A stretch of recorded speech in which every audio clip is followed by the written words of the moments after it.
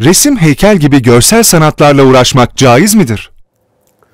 Resim ve heykel için de müzik için söylediklerimin aynısı geçerlidir.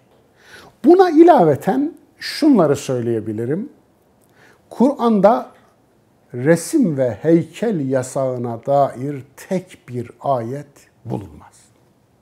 Aksine Kur'an Süleyman peygamberin yaptırdığı heykellerden söz eder.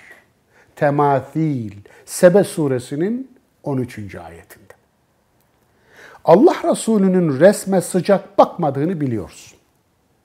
Neden diye niye sormuyoruz? Neden acaba?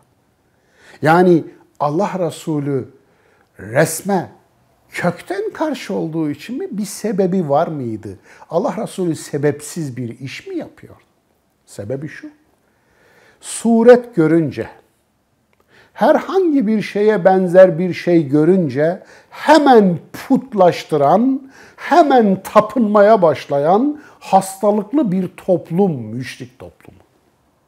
O toplumun yeni dönüştüğünü biliyoruz.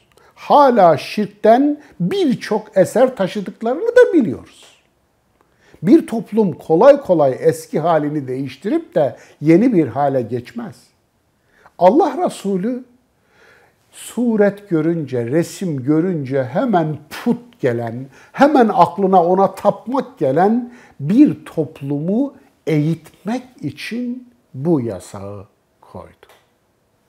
Fakat resme haram diyen öyle yobaz mollalar gördüm ki ben, böyle yobazın böylesi gerçekten 40 küpte bir çıkar. Bunu saniyede 24 kare fotoğraf oynatma tekniğine dayalı kameraya bakarak söylüyordu. Komik ve trajik.